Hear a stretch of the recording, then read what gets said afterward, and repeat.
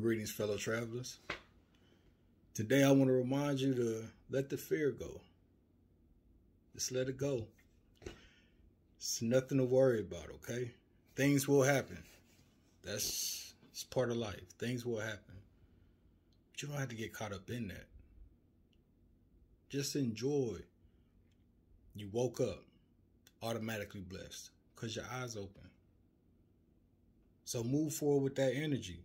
Move forward knowing that you love your life. You love the creation that is you.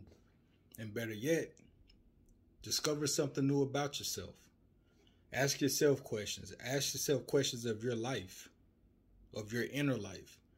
Ask yourself questions about your exterior circumstances and situations. Is this something that you love, that you enjoy? If not, ask yourself why you're subjecting yourself to that. See, there's different ways to be strong, to be fearless, to be tough. And it's not in the way that you appear to others. It's how you feel inside. You conquer those things that you want to challenge.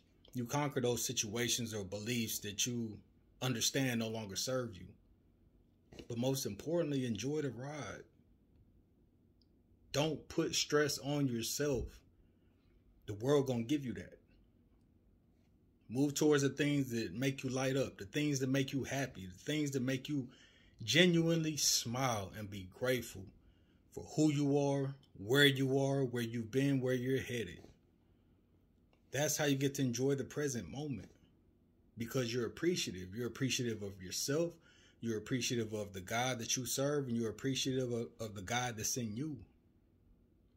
Nobody can give you that.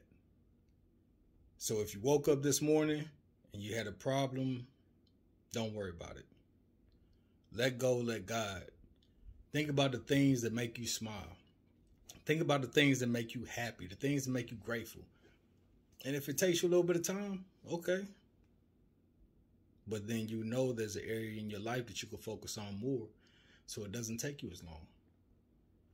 But smile. Don't worry. Keep moving forward and find those things that really help you appreciate who you are. Because the things outside of you, it won't cut it. Until next time, be blessed.